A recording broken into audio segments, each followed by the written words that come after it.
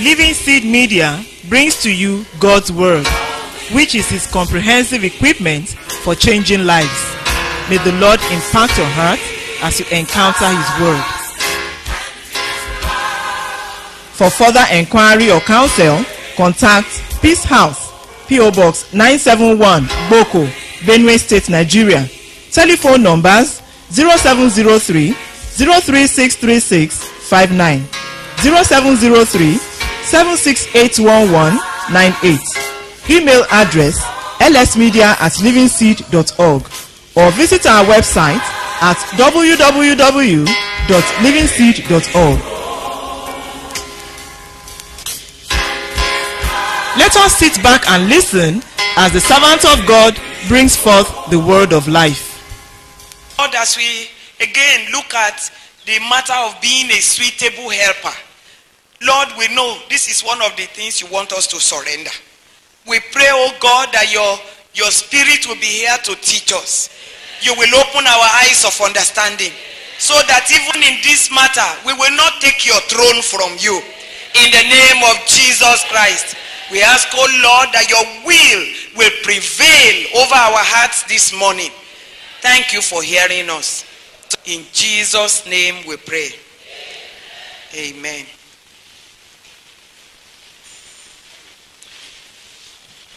Yesterday we started looking at arising as a suitable helper. And we discovered that the word help actually means to assist. It means to be useful to somebody, and it means to make it easier for someone to do something.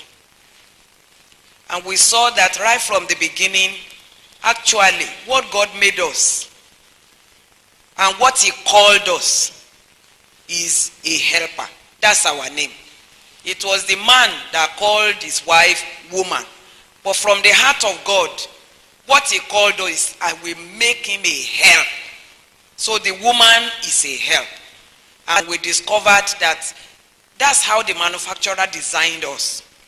And for us to try to be another thing, for us to say, no, how can I be subordinate to somebody? How can I be a help? Why can't I be the head? You don't have that grace as far as the home is concerned. You don't have it. In the home, there is order. The husband is the head, the wife is the helper. And we saw that we needed to follow that order if all will be well with us. We saw that if God is saying, go and help somebody, that you are a helper to someone, we saw that that means there is a work to be done. There is a work to be done. Otherwise, there will be no need for a help. Unfortunately, some of our men have not yet discovered what is the work that they needed to do in the kingdom of God. And we also said that if you, as a single person, marry somebody who is not doing the work of God, who is not busy with the vision, the purpose of God for his life, that kind of person will only make you to sit down. You will be idle as far as God is concerned, and you will have to be idle with him. So there will be, an extinguishing of whatever fire God has kindled upon your life. Never mind, God could ask your husband, the person you are to marry as a young person, that the call of God on his life is tied with, say, his teaching profession. That teaching profession is a means of reaching out to young people whose vision they carried. Somebody who has a vision for the youth, for example, and is teaching in a school, he's in a good place. He will pastor thousands of students. So that could be a calling. When I talk about being busy with the purpose of God, doing the work of the kingdom, I'm not talking about going into full-time ministry. I hope you understand that by now. It could be a calling for you to go and labor in a school over young people. So that work is just a means to an end, a means of fulfilling your call. But if you get there and you change, and you now start looking for money, and you are afraid to pursue the ministry in that school, you know you have already failed. So when I talk about somebody knowing the call of God on his life, is diversified, and you must know that. But one thing you must be sure about is that this one knows what he's doing. He knows what is the purpose of God for his life. If he has not known it as a young lady, and you have prayed and you are sure this is the person God wants you to marry, pray again that he should know it. And if by the time it is getting to the time to marry and he has not known it, pray again and discuss it. Otherwise, I'm sorry, the first few years of your life may be wasted. This is the truth. Sometimes we rush to enter into an engagement, courtship with somebody without really ascertaining these things. And you think, yes, I want to marry. It is God that is wanting me to marry him. But really, it may not be God after all. You don't know. So pray again. Except God is really saying, go ahead, I will help you. You don't have to rush into it. But if God says, go inside, fine. Who am I to say don't go inside? One crucial thing that you must ensure ever before getting engaged to somebody is that the person is born again. That one is very crucial. That one is the bedrock. So if he is born again and it is not yet clear the kind of thing that God wants him to do, and you know he is also interested, you can pursue it together. But if he is somebody who is just churchy, you know churchy people, just religious, and you say, oh, he loves the Lord, I want to marry him, he will serve the Lord. I'm sorry, he may be an unbeliever in church uniform. And before you know it, he has brought out the real him. So don't marry an unbeliever. You know, of course, that God told us, be not unequally yoked together with unbelievers. And who is an unbeliever? An unbeliever is someone who is still living in sin. That's the definition. Don't say an unbeliever is somebody who doesn't go to church. No, there are many unbelievers who go to church. But the demarcation between the children of God and the children of the devil is in 1 John chapter 3, verses 9 and 10. Sin is the one that puts the demarcation. When you see a young man is still living in sin, he has proposed to you, you have agreed with him, and every time he's pestering your life to kiss you, to romance you, to sleep with you, and you say, if you really love me, how will you show it that you really love me? Prove it to me that you really love me. And the proof he's looking for is kisses, romances, and to sleep with him. That person is a thief, is a robber. He wants to rob you of your dignity. Run! Run! Run! Run with your physical legs. Run. The Bible says, flee fornication. So you know what I mean. Fly and run at the same time. Don't press on with such a fellow. He says, if you marry such a fellow, Joshua chapter 13 verse 23 or so, he says, it will be a thorn in your eyes and weep for your back until you perish from the land which the Lord God is giving you. So don't marry an unbeliever. Don't marry someone who is still living in sin. Don't. May God help us in Jesus' name. Now we also said that because there is a work to be done, as a helper, you need to find out that work yourself. Don't just say, well, he will tell me what he wants me to do. He may not tell you. He may know it. He may not have utterance. Do you know somebody may know something, but you don't know how to express it? So it is the one who posted you there that should give you the job description. Am I right? It is the person who posted you to that place that should give you what you should do, and that's the Lord. So go to God, pray, Speak to the Lord about it, and he will reveal it to you. It becomes easier to enter into God's purpose when God reveals what you are to do in that house. It becomes easy. You don't waste time. As soon as you get married, you just discover that both of you have plunged into it. You don't face each other to start quarreling. You know that there is a busy work ahead of you. You don't have time for quarreling.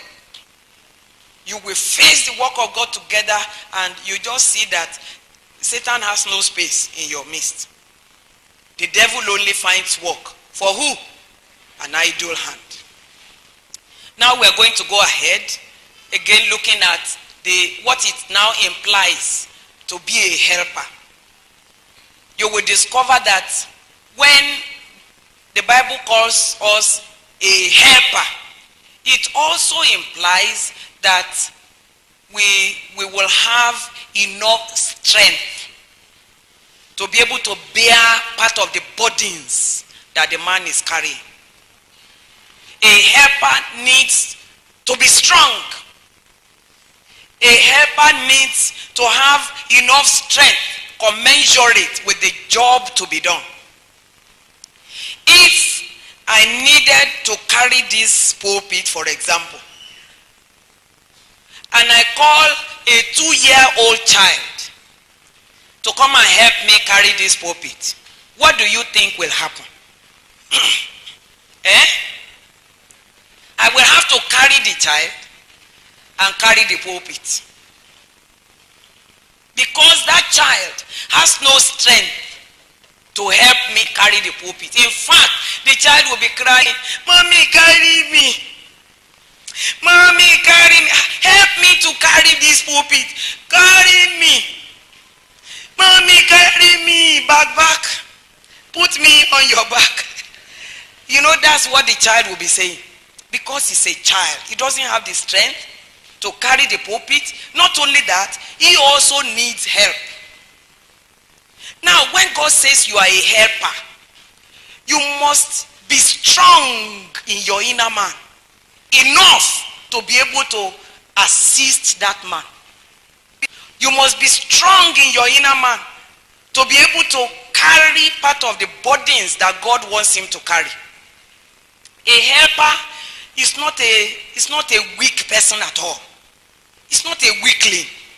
Do you remember one helper in the Bible, with whom the Bible says, and when the helper comes, who is that? The Holy Spirit. Is he a weakling? In fact, some helpers sometimes are stronger than the people they are helping. I'm not saying you are stronger than your husband, but I'm telling you, the issue of help expands to a great extent. That you have strength to help this man. So to be a helper, at least, even if you don't have strength more than him, you will have strength to be able to help him. You will not be a weakling. So when you have a woman whom God says is a helper and is a weakling, that man is in trouble. He has double load to carry.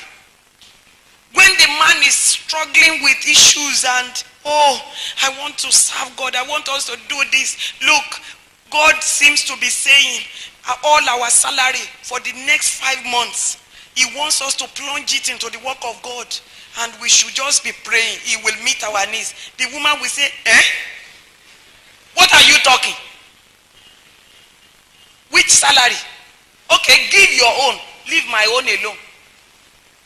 Leave my own alone. I'm not going with you into that one. How are we going to be sustained? What about the children? No way. Do you know such a fellow is a child? It's a baby. His husband carry me. Husband, carry me. When the husband is saying, I need help, he say, no, carry me rather. No, you are not a helper if you are doing such a thing. When he carries a burden, you assist him. Those of us who have believers as our husbands, you don't know what you are missing. that you are still giving him tough time. The man is saying, God wants us to pursue this matter of full-time ministry. He is on full-time and he is missing the contribution of his wife. And he's saying, won't you, darling, drop this job? God will meet our needs. You say, what? How dare you think about that? Is it not my salary that we are eating? Is it not my salary that all the children are using to go to school? Don't talk that to me. If God is speaking to you, he's not speaking to me. Do you know many of us, that's our attitude? You are not a helper. You are a child. You are a body. You won't make him progress. You are a fire extinguisher. That man won't go far. As a helper, you must be strong also in your inner man. You must not be a weakling. You must be a woman of faith who is able to bear burdens and faithfully follow your husband, knowing that the Lord who called you is faithful. So a helper is not a weakling. A helper is not a baby. A helper must not be a baby Christian. Husband, carry me, Christian. If you know that you can't meet our needs, why did you marry me? Why did you marry me? The Bible says anyone who does not provide for his family is worse than an infidel. If you know you can't marry and provide for your family, why did you marry me? That one is husband, carry me. You must be strong. And so, for us to be able to help our husbands, we need to develop our roots in the Lord. Develop your roots. Don't be a tomato Christian. Don't be maize Christian. You know tomato and maize. How many days does it take for tomato to grow? Just maybe 5-6 days. And then by the time it grows, it dies with the first fruit. The same thing with maize. And how long do you need cutlass to uproot tomato? Just your 2 fingers, you pull it like this, it's gone. Tomatoes are weaklings. Don't be a tomato Christian. What God says about his children in Isaiah chapter 61 is that we shall be trees of righteousness, the planting of the Lord, perennial trees.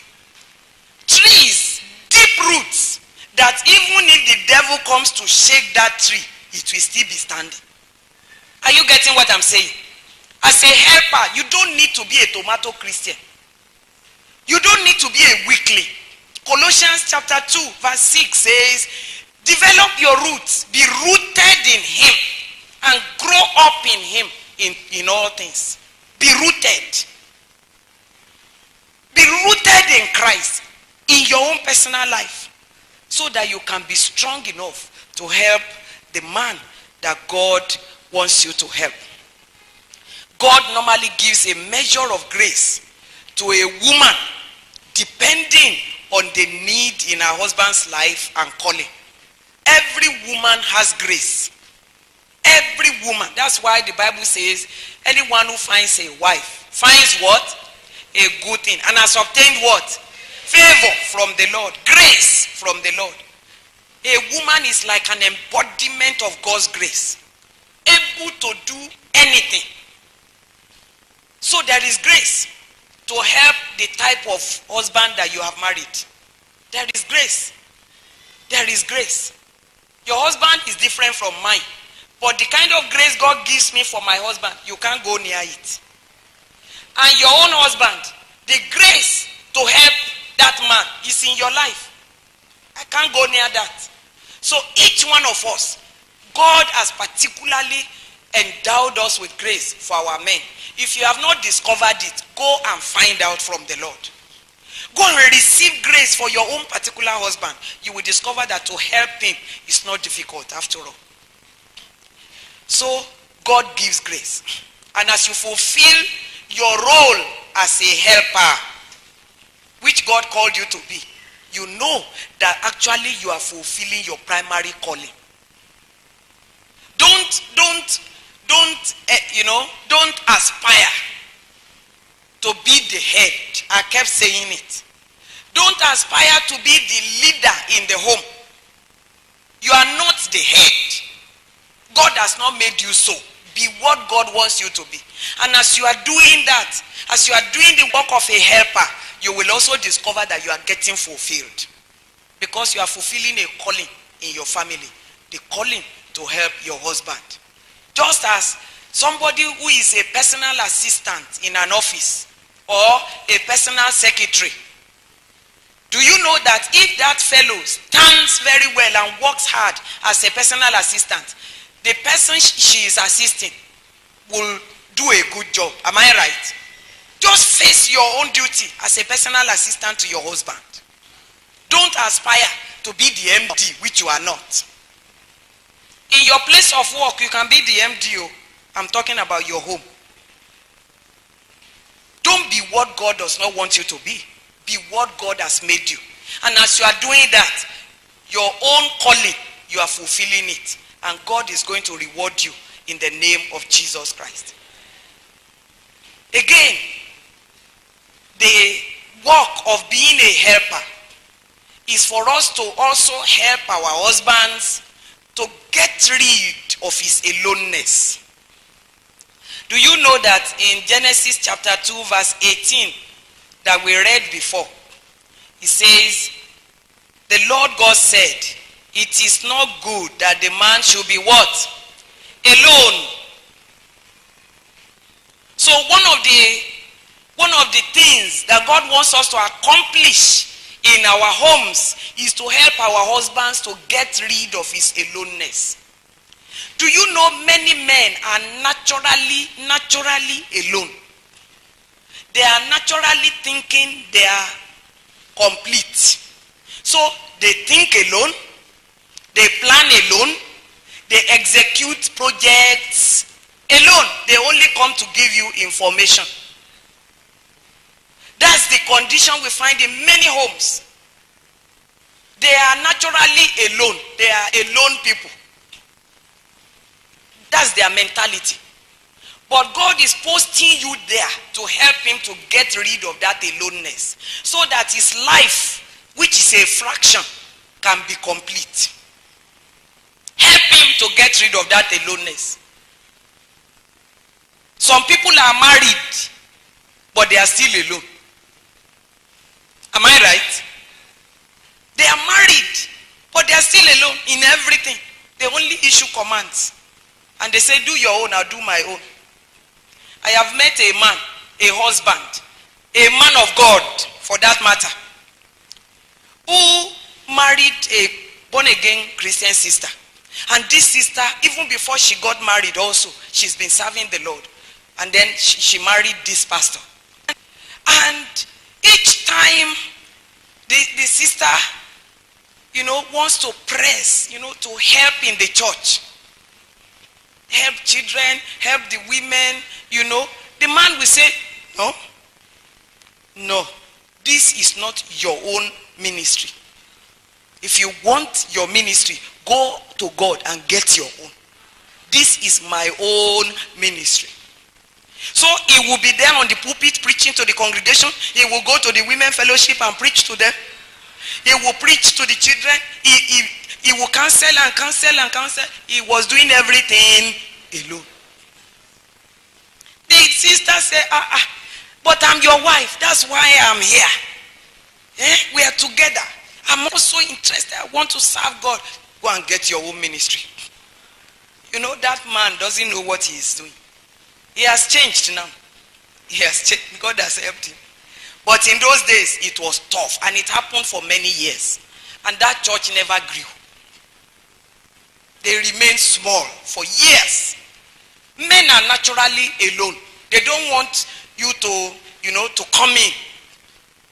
But you can help them. When you discover that that's the kind of man that you have married, then you need to go to God.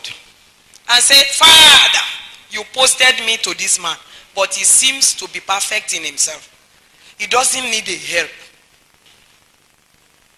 He doesn't need any help. But yet you have posted me there because you see that he needs a help.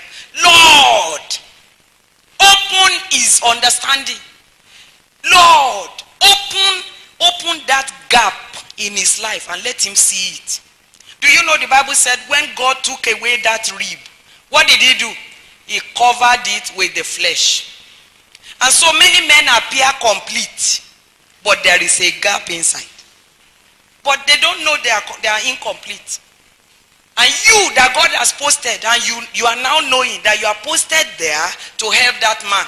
Plead with God to expose that gap, so that he will see his nakedness, and then he will open his arms for you to fit in. Do you understand what I'm saying?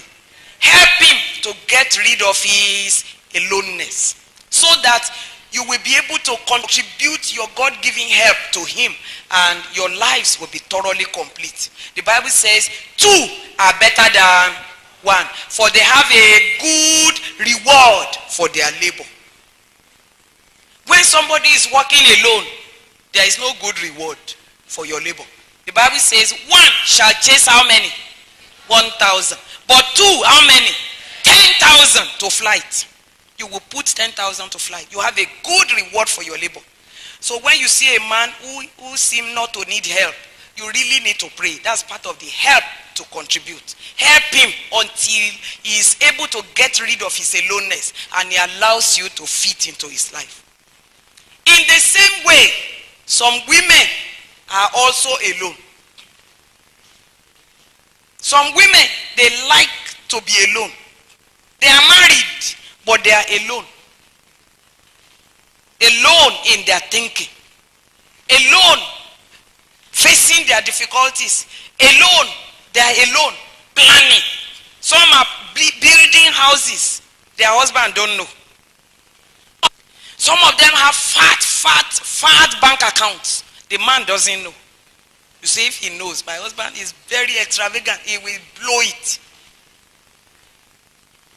Some are doing things alone, and the man doesn't know it. You will also pray for your life and say, Lord, I am married, but I'm alone. I'm doing things alone. Lord, break that aloneness from my life, so that I may blend with my husband.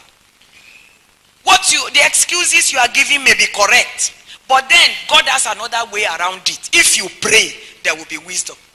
If you have married an extravagant husband, God can change him. He is the maker. You can make him. It is not by your doing things alone that you will change him. Allow the maker to be at work. So help him. Blend together. Help him to overcome his aloneness, while you also overcome yours, so that you can fulfill the will of God for your life.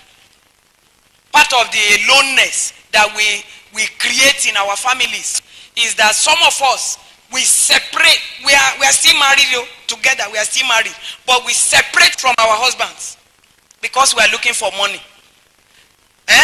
Nowadays, you see the man working in Lagos, and the woman is working in Abuja, and they marry by correspondence. Marriage by correspondence. The man is alone, the woman is alone, just for the sake of mammon. When God says what God has joined together, let nothing separate. Mammon has separated many homes. Career has separated many homes. And people are going alone. They are doing things alone. They are facing life alone. And for years that may happen, just to look for money. Look, when you are ready to do the will of God, nothing must stand before you. I remember when I wanted to take up a job in Benue State, when I moved there, after we got married, I applied to the state government to get, a job in the hospital. And I went. And this fellow, who was the chief medical officer, the state chief medical officer then, she also, being a Christian, she told me, we can't post you to where your husband is staying. And there was only one doctor in the hospital in that town. They needed a doctor, but she said, no, I'm not going to post you there. You will go to Dekina. Those of you that know Benue and Kogi State, that's how many kilometers, hundreds of kilometers away. He said, I should go to Dekina from Kasina Allah. I said, but I'm newly married. just with one child. How will I go far away like that from my husband? She closed the chapter. So I said, well, not because of money will I separate from my husband. I prefer to stay at home. If it's Gary, I will be drinking. No problem. If they say a doctor is just drinking Gary in her husband's home, there is no problem. I'm doing the will of God. God will provide. So I stayed. Until after a while, when God now opened another door, and I got another job, not this time in the state hospital, but in a mission hospital, where I worked before I finally resigned. And I resigned. My husband, just to help him, was the major part of my resignation. Because if my job, again, will hinder me from contributing that help to his life, I better resign. Let job go. God will meet our needs. And today, we are here. We can testify that God is good. When you obey God, He will not leave you stranded. Even if it be obeying Him in marriage, He won't leave you stranded. He will open the door and things will come and you will never be put to shame. So don't let mammon separate you. Don't let mammon elongate the aloneness that God planned to finish by the time He was bringing you into marriage. There are some men of God, just because the money they are getting from the church is not enough, they threw their wife into one job far away, and the woman is there working just to bring money in.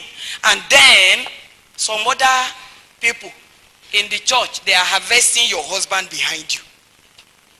Why will you lose your home just because of mammon? Mammon has power, you know.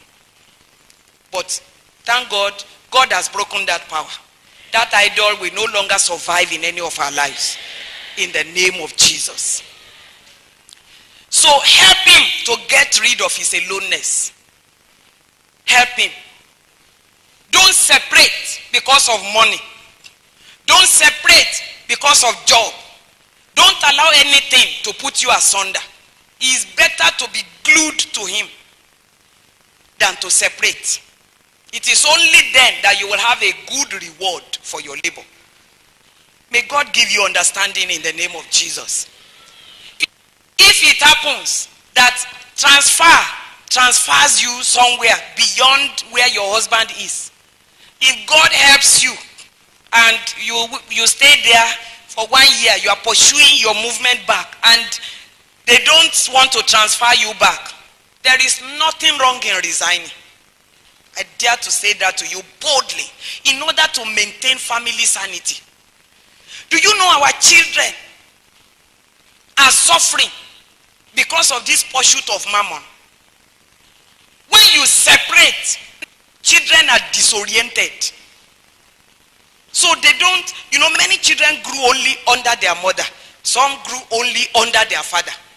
And in a bid to do that, we have seen many children, because the two hands that should watch over them are not there. Either house girls are training them in sexual immorality, or some other kinds of people are dealing with them because the two eyes are not there. Don't allow anything to separate you. Your children will become vagabonds. I pray God to give you understanding. What I'm saying is not legalistic. I'm not giving you rules and regulations. As the Holy Spirit speaks to you, there could be some adjustments. It's not that you must not, go and stay in a different place when the two of you are agreed. I'm not really saying that. What I'm saying is, as much as it lies in your power, don't separate. Do you understand me? Don't separate. Let nothing separate you. Even if the thing is beyond your power, cry to God until he answers you and come back together within a short while, so that the devil does not walk behind you. You are to get rid of that aloneness in your family. Now let's go back to Genesis chapter 2 about this help that God is talking about. He said, and the Lord God said, it is not good that the man should be alone. I will make him a helper comparable to him. I want the Amplified Version to help us again because we want to make progress on that verse. Amplified, yes. Now the Lord God said, Yes. it is not good, sufficient, satisfactory that the man should be alone. I will make him a helper, meet, suitable, adapted, complementary to him. A helper, suitable, meet. Another version says a helper, fit for him. A helper, fit for him. So we want to take note of that word, fit, meet, suitable, adapted, complementary. What does that mean? To be a helper, fit for your husband. You all know, as I know that you have visited a tailor before, that when they want to make a dress for you, what do? They measure you in order to make that dress to fit you, to be your size. Am I right? Now, when God was going to make you for your husband, he has measured his life. He has measured what he will become in life. Not what he is today only, but what he will ever become. And God knows it. He has measured the need in his life. And with that measurement, he went ahead to make you. And so as you get married, God is saying, you are the one that is fit for your husband. Other girls, other women, they are either oversized or undersized.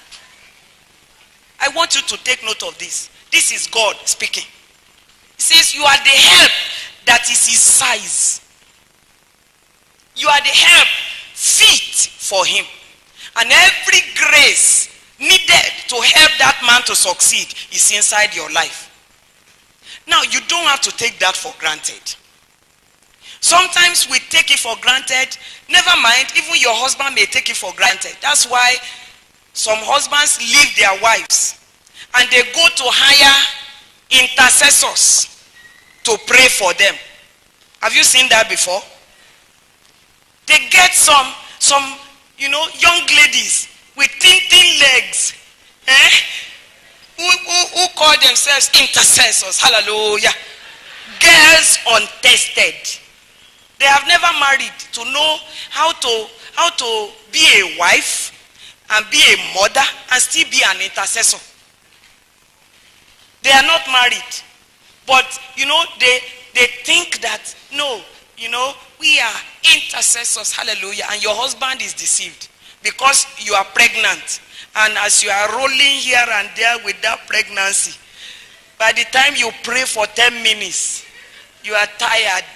And so your husband is saying, my wife is not prayerful. Let me go to these intercessors. It could happen. But what I hear God saying is this, that no matter how small the prayer life of a woman is, her prayer is the only suitable prayer for her husband. Even if those outside intercessors pray for hours for him, they are helping him quite right, but their help is not suitable until their wives contribute our own prayer before that prayer becomes suitable. There are helpers. There are helps that people can get. Fine, people can help us. But the only suitable help, do you know the meaning of suitable? What does it mean to be suitable? The one that is the right one. The right one. The one that is, it meets his need. That's the right one. So even if it's for 5 minutes, you labor before God to pray for your husband, God will mark it correct. Some of of us, we don't contribute that prayer help to our husbands. So we allow these thin-legged children to snatch away that man, and later you are crying and say, oh, there are these seducing spirits in our church. They are snatching my husband. Where were you? Where were you? Did you contribute that help? And he says it doesn't matter.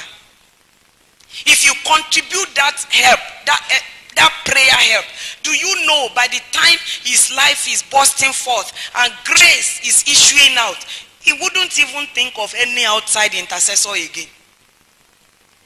I'm not saying people should not intercede. Young ladies, be an intercessor. It's good though. Now that you are young, you have all the time. Even married women, God makes us intercessors. But let me tell you, don't use your intercession to break another person's home. If you want to pray for a pastor, pray for him in your closet. Let him not even know. Is that not what the Bible says? When you pray, go into your closet. Don't pray like the hypocrites who pray so that they will be seen. When you are hired as an intercessor, you are praying so that you will be seen. You are praying for money. You are looking for envelopes to collect. All those kinds of works, they are works that will burn to ashes. There is no reward. So don't get involved in that. It's good to pray for our pastors, our women of God, very nice. It's good to pray for them because they are standing there and they may be targets of the devil. Pray for them, but let it be in your closet. Don't make a mess of yourself, carrying yourself about and putting placard. Intercessors. Intercessors. What's the meaning of that? May God help us in Jesus' name. So, as women, we are helpers suitable for our husbands. God has made us to be the suitable ones for them. Our counsel is the suitable counsels for them. Our prayer is the suitable prayer for their lives. Everything inside you is what is suitable for your husband. Don't waste it. Don't hoard it. Don't do it for yourself. You are not existing for yourself. Pray for him. Spend time in the closet. Take care of him. You are his helper, suitable. Don't waste that grace of God, because if he doesn't find help in you, he is going to look for help somewhere else, even if it doesn't profit him. Be the help that you are meant to be, because God has measured him in order to make you contribute that grace into his life. We are helpers. And do you know that actually what God took away from him that made him to become a man who needs help? What God took away from him is what makes him a man who needs help. Suppose that thing is there, it will be complete. But God, in order to create a space for you to have ministry into the life of your husband, he made him to be incomplete. He removed that thing so that he can be in need. He removed that thing, and with it he made you. So when you now begin to discover some gaps in his life, lapses, gaps, things that he is not able to do. I'm not talking about issues of sin. I'm talking about gaps in the lives of our husbands. There are gaps. There are things that you discover that your husband just doesn't know how to do this one. But that's the thing you really know how to do. Have you discovered that before? Me, I have many examples of that. It's just like that. There are things he just doesn't know how to do. But with me, I just know how to do very plenty. And so that's the reason for my being there. So when you now begin to see those those gaps in his life, those lapses, it is not a reason to criticize him. It is not a reason to say, I thought you are a man of God. You mean you don't know how to even do this one? So this is how you are. I wish I didn't marry a dirty man like you. You know, some men are just very carefree. It's not a sinful issue. They are just carefree. They don't care about little things. Sometimes when they come back from work, they throw the tie in the parlor. They throw the shirt in the kitchen. And they go to the bedroom and put the shoes. It's not a sin. But that's him. But you know, that's how God matches people. I don't know how he does that thing. It's so wonderful. You will discover that the wife that such men marry, they are very neat. They are women who are very orderly. They just put things in order everywhere. Now, when you marry such a man, you don't begin to say, why are you like this now? Does being a man of God say we shouldn't be orderly? You scatter shirt here, you put tie there, you put shoe on the television.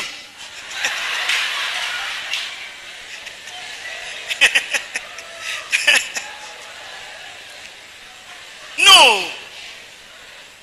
That lapse, that gap is not meant for criticism. That's actually the reason why you are there. So contribute your own orderliness, your own cleanliness into his life, and you will discover that everything will fit. Many times, what brings problems in our homes is this thing. These gaps, those are the things that bring problems. And you nag him, and you complain, and you talk against him, and he says, but that's me. He just can't do any other thing. But you can do it. So why don't you contribute it? Because actually that cleanliness in you was in him before. But God took it out.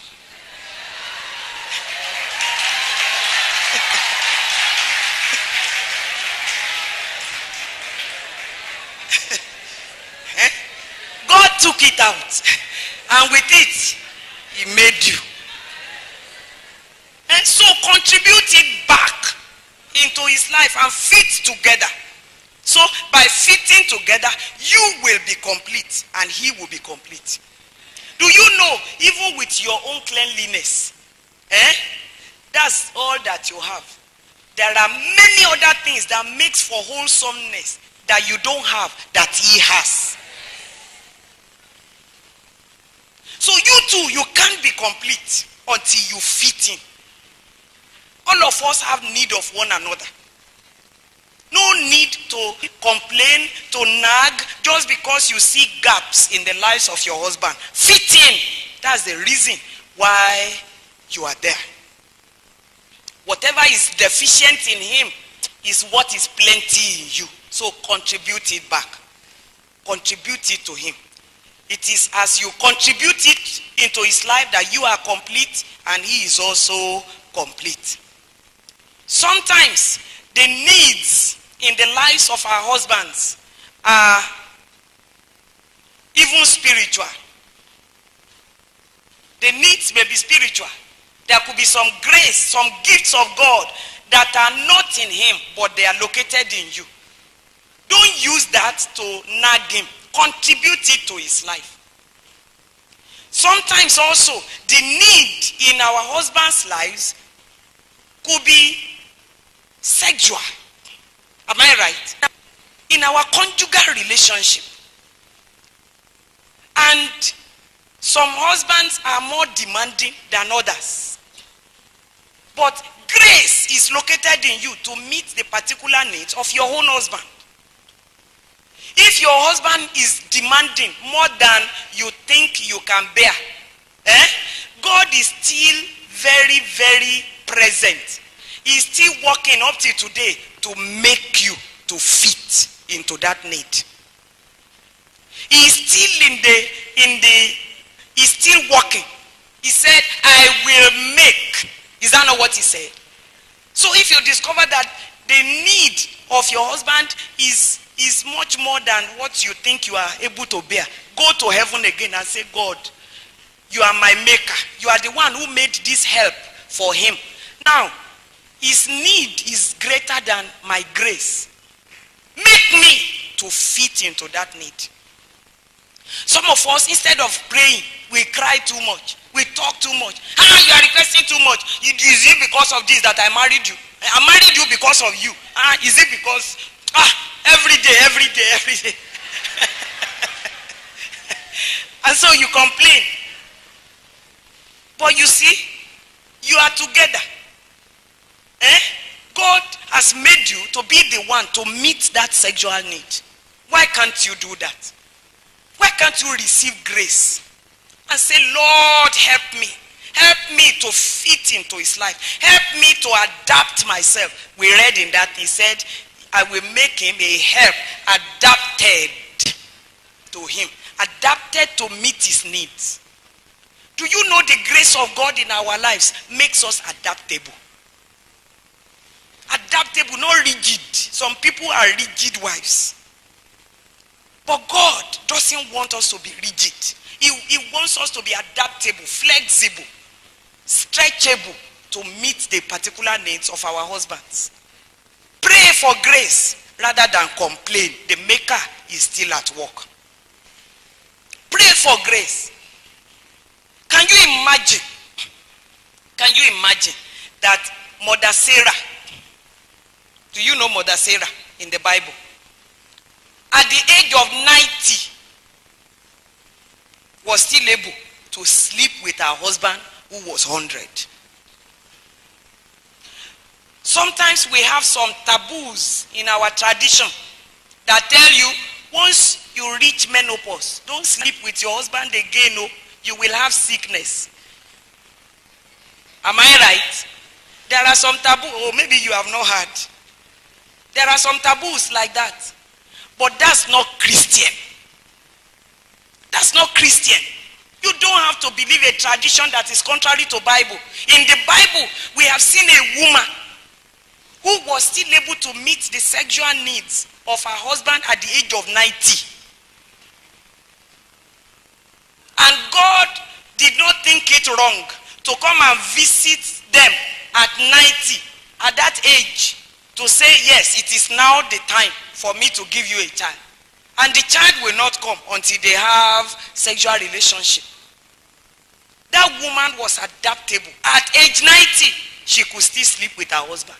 So let me say here that age is not a barrier. Grace is what is needed. Don't refuse him. Because that is what makes the men who are traditional, to marry more wives. By the time their wives reach menopause and she's refusing them, you will see a man who is 60 marrying a second wife. And you wonder, what is this man looking for? You better shut up. You don't know what his wife is doing to him in the secret. But for us, we don't have chance for that because we are not to be polygamous. So give him. There is nothing wrong. You won't be sick. That's not our own portion. Give him. Allow him. Have pleasure together, no matter the age, until death do you part. That is Bible. You are the only help suitable for him until death do you part. Receive grace to do it.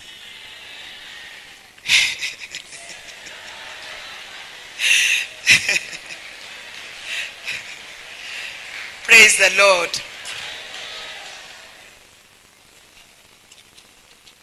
Again, you will discover in that verse, he said, and the Lord God said, I will make, it is not good that the man should be alone.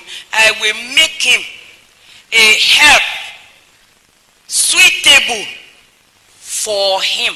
Now, we are finished with the word suitable. We are now going to the word for. A help for him. Let me tell you that you are for him. You were made not for yourself. You were made not for your pastor primarily. You will help the pastor, you will work with him, you will work for him. But primarily, who were you created for? Is for your husband. Let's read another scripture in 1 Corinthians chapter 11. Take it from verse 8. Let's see. For the man is not of the woman, but the woman of the man. Okay. Neither was the man created for the woman, but the woman for the man. All right. Now, that's to show an interdependence that God in his own wisdom made between the man and the woman. First, he said, the man is not from the woman. Do you remember the creation story? Was the man made from the woman? It was rather the woman that was made from the man. All right. Again, verse 9 says, nor was the man created for the woman. Was the man created for the woman? Who was created for the other? The woman was created for the man. He said, I will make him a help suitable for him. So, my sister, you were created for your husband.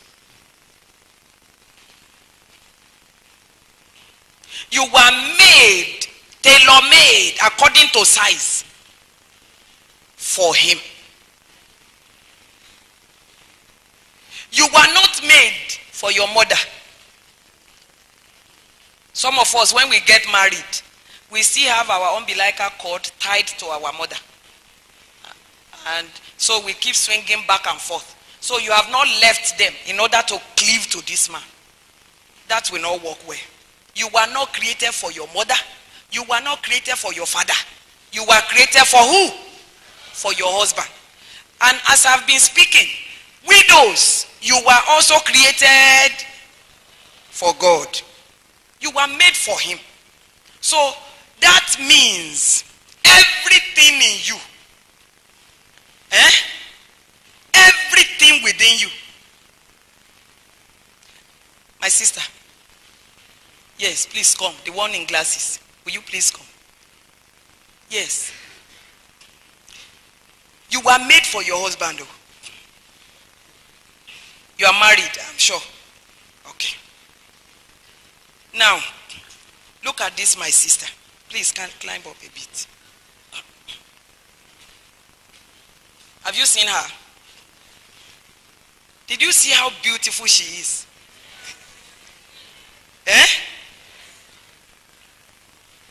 With all her beauty, everything like this, whom was she made for? For her husband.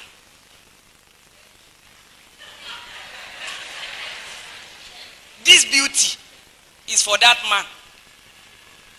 It's not for beauty contest.